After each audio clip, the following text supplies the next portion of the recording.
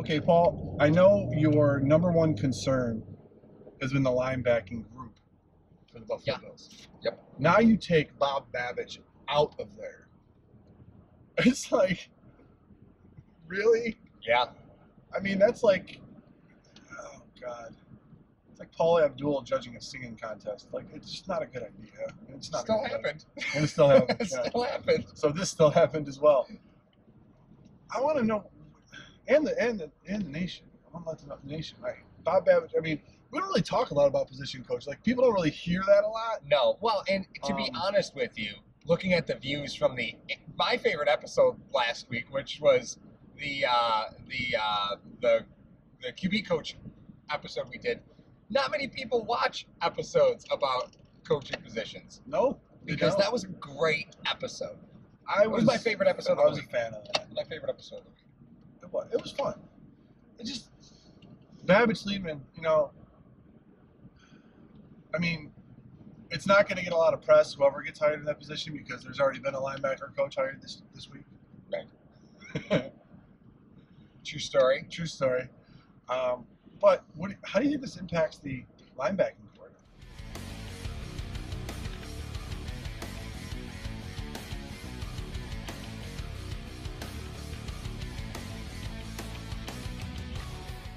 #Sports is proud to partner with Mr. Rogers Homes. Sean Rogers is a proud Western New Yorker and is now your Arizona relocation specialist. You can see his reviews as a top 1% agent on Zillow, Homes, and Trulia.com. Go ahead and download his free Arizona relocation guide found in the description of this video. Subscribe to his YouTube channel, and, as Sean would say, God bless America and go Bills. Well, let's be clear. We're going from Bob Babich to probably Bobby Babich. And at what age are you just not Bobby anymore? I think that's an important question we need to answer. So Bob Babich was the Bills linebacker coach. His son, Bobby Babich, was the safeties coach. Yes. So doesn't Bobby Babich sound like the ipso facto default, I'm about to be a linebacker coach thing? He could. I suppose he could slide into that role, because do you really need a safeties coach at this point? Yeah. I think you need one more than ever. Really? Absolutely. The Bills what could he bestow? The Bills have been putting coins in that bank to replace Hyde and Poyer for 2 seasons. And the reason this defense has survived the injuries at the linebacker group, which is understaffed and has been understaffed, right, is because of the safety group. Now, do you think Bobby Babich will be able to be as cavalier with the linebacker position, carrying as few linebackers as the Bills have? Yes. I think I look at Bob Babich, and former defensive coordinator, I think he's willing to bet on the fact that they'll survive with less talent, like less bodies rather. Bobby Babich seems like the same, right? Think of how many safeties the Bills really carried. How many safeties have the Bills really carry? Technically? Because Sierra Neal's a safety. I don't care. He's the Kyle Duggar, NutraSweet Kyle Duggar.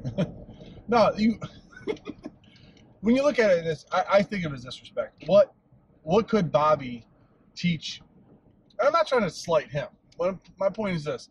What really could Bobby give the younger guys in the room that Hyde and Poyer aren't giving them already? Mm-hmm. They're showing them how to do it, right? How it's supposed to be done, right? And because they're playing at such a high level and the cohesiveness that they have, he could delegate some of his time, or probably has delegated some of his time to the linebackers, because that is the communication that has to be paramount, right?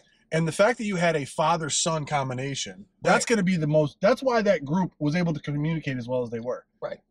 Now, if he happens to go to the linebacking core, I mean, that makes sense. Mm-hmm. You may see more disguise of certain things that they may try to. I'm sure they have different theories about how they would want to do business. Yeah. I mean, I don't think the Bills. I think they'll still draft guys that were safeties in college and maybe a little bit bigger for their linebackers, which makes sense. The whole NFL's doing it. Right. Yeah. That was a trend Buffalo got in. What felt like early, because you watched that Jaguars defense where they had like Telvin Smith flying around, Miles Jack flying around. The AFC Championship. Yeah, exactly. That defense was fast, but they couldn't stop the run. Well, you know who's a free agent? free agent safety from Pittsburgh. Who's a free agent safety? Terrell Edmonds. Jermaine's brother. Sign him. Just move Jermaine outside. That's not what I meant. No, but it does, you know, the moving of position coaches, right? So if Bobby Babich does take over the linebacker group, it does, he probably hasn't always seen things the same way as his dad. And because of, I think a lot of people are like, oh, well, Bobby will take over linebacker. It'll be the same as it ever was, right? Like, it'll be, but that's not true. How often do you see things exactly the same as your dad? Not often, right? No. Like, you just have a different perspective on it. So I look at Bobby going to the linebacker group, and I see a different perspective go to that linebacker group. Fresh pair of eyes. Right. So does that mean that the Bills are going to get an injection of youth in that linebacker group in the draft? I hope so. Well, okay. He could do the status quo or take the example of his father and try to tweak it a little bit. That's one. Two, he could try to carve out his own path. Doesn't matter. Everything runs through Frazier and McDermott anyway. That's true. So he can try to do a bunch of things that he wants to do, but at the end of the day, it's not like he's the DC. He got hired to DC. Right, but if he's going to go from one position coach to another position coach, that's too lateral at some point, right? Like it's just a lateral move on the resume. So what is he really doing, right? Like, does he really want to be a defensive coordinator? Because he's not climbing the ladder here. No. But here's the deal. He already has on his resume that he was the safeties coach for the Buffalo Bills, who have arguably the best hand in the NFL. Yeah. That's on his resume, which is good. If he goes and improves that linebacking core, taking over for his father, that's okay. He's improved 2 different units now. Right. This guy is a guy that we may want to elevate to something else. Like an assistant defensive coordinator. Right. Yeah, as senior assistant, or like they always say. So that could be the path that he's taking personally. And if he's able to shore up that linebacker room this year with maybe some fresh ideas that he has, connecting the safeties into the linebacking room and the communication that happens, they stay at top. When Frazier leaves next year, because I'm not even going to say that he should get a job. He's getting a job next year. He's getting a job or he's getting fired. He'll be one of the two. If they're in the top, whatever, again, that could be a discussion for another show. But the point is this. When Frazier leaves, he'll be his top defensive assistant.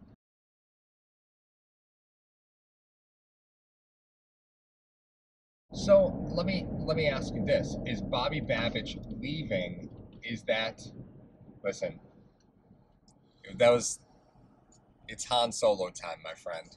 You see the white hat. I saw the white hat. She probably is wearing the leather knee highs. Mm-hmm. And driving a Tahoe. Jesus. That's like the family vehicle that's not really a family vehicle. She has her Xanax with wine. Not that I'm judging or anything.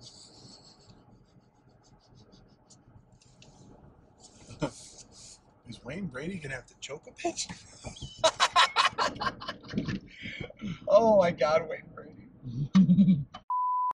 So if Bobby Babich goes, because everybody knows position coaches in the NFL, it's an inside job, right? You get the job because you know somebody, right? Often your resume doesn't always lead you there unless it's like a big name that just happens to still not have a job.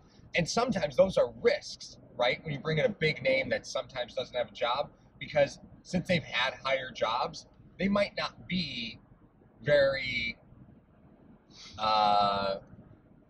what's a good way to phrase this? They might not want to play nice in the sandbox with everybody else, right? Because they feel more accomplished than everybody else. Yeah. So they might be taking a position coach job. They feel it's below them.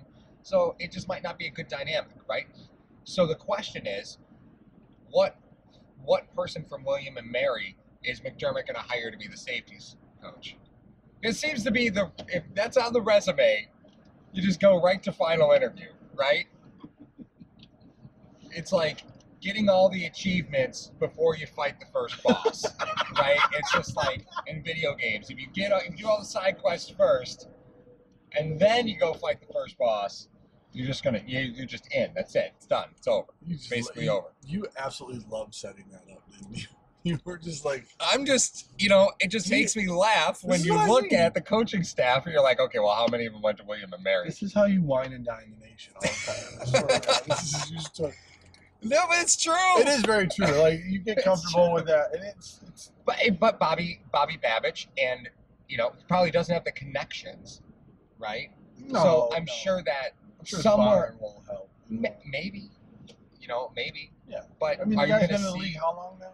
A long time. Exactly. But are you going to see a veteran guy? If Bobby Babich does take the linebacker group position, are you going to see a veteran guy take over the safety group? Or are you going to see a young guy that is more likely to buy into the process? Well, Bobby Babich's kid, Robert, will take over the safety.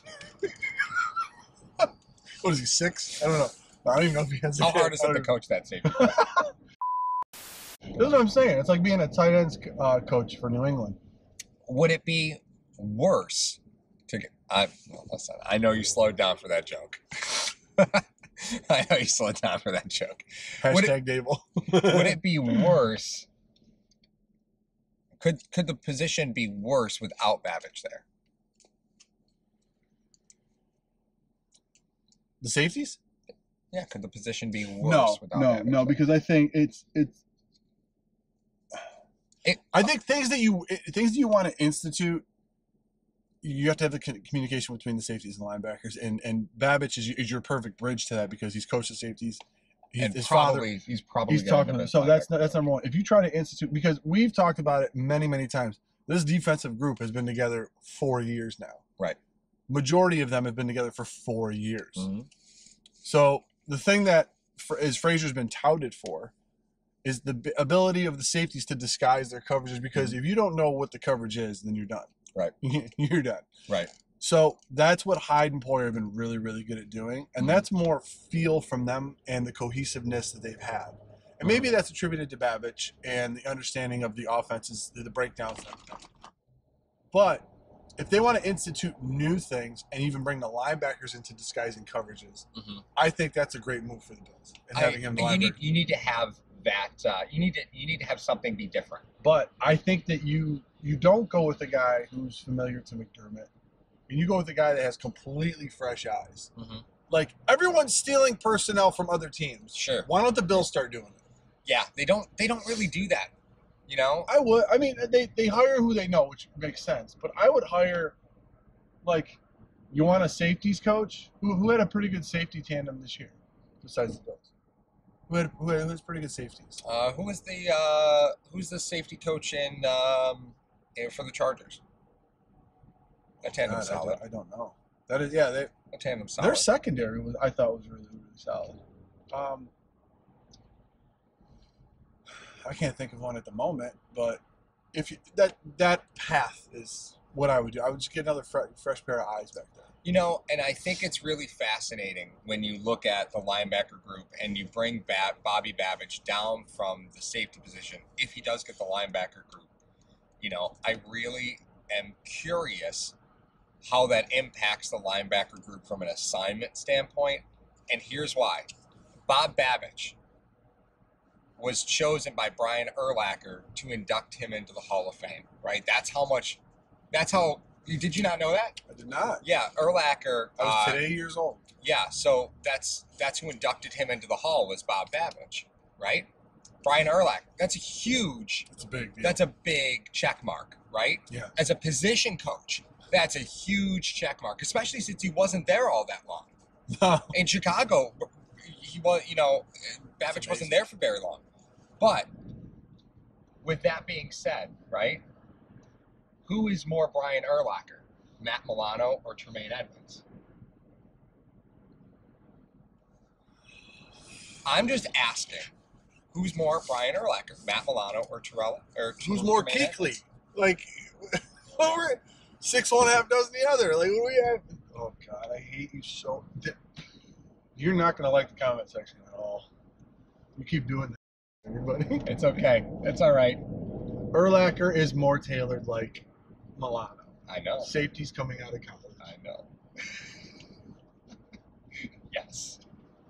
You think there was an internal power struggle where he wouldn't You want to move Milano to the middle? I think Bobby Babich looks at the athletic profile and says, let's be a little sneakier this year. Oh my God. Let's be a little sneakier this year. Well, I mean, I'm telling you right now, with the sheer athleticism of Tremaine Edmonds, the hybrid nature of Milano, Hyde and Poyer doing what they do, that four could be their own unit. Sure could. And they could. Can you imagine Milano dropping into safety? Just draft me another one, man. Just give me a hybrid one. Just give me a hybrid. Draft me another one. Or just, take Edmonds from Pittsburgh. Unite the brothers. And then trade your first-round pick for Diggs. Trayvon Diggs? Trayvon Diggs. How many yards you want to give up on defense this year? I want to give up none with 13 seconds left. Probably not your guy.